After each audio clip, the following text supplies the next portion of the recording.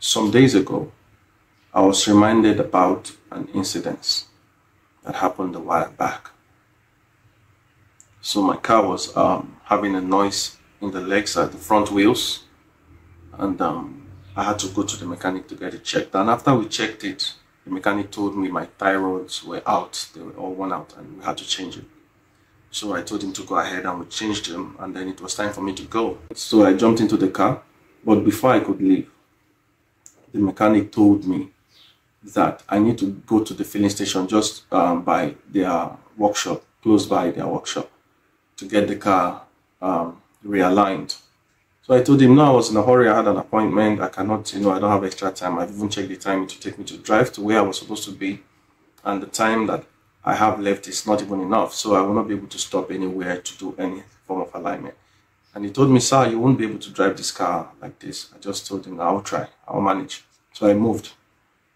In less than 2 minutes of drive, I noticed that the car was struggling. The car was literally struggling to move, as the two front wheels were in different opposite directions. Like they were facing two different directions, and the car was seriously struggling to move. So the Holy Spirit used that incident to remind me some few days back that is how our lives are. If we are out of alignment with God, our lives will literally struggle to advance, to move from point A to point B, from here to where God wants us to be per time.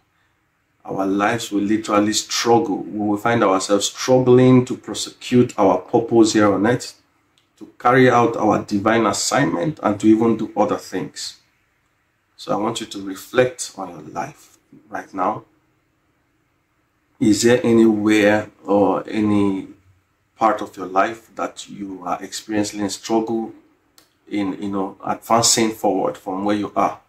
It's not always witchcraft. Sometimes this thing is just because we are out of sync with the Father. We are out of alignment with the Father. And so there's a form of malfunction in our operations. So take a moment, reflect, and then maybe create time where you can tarry with the Father, tarry in prayer, and seek the face of God, gain direction on how you can get realigned with Him in your own operations, and ask the Holy Spirit to help you as much as you need help. God bless you.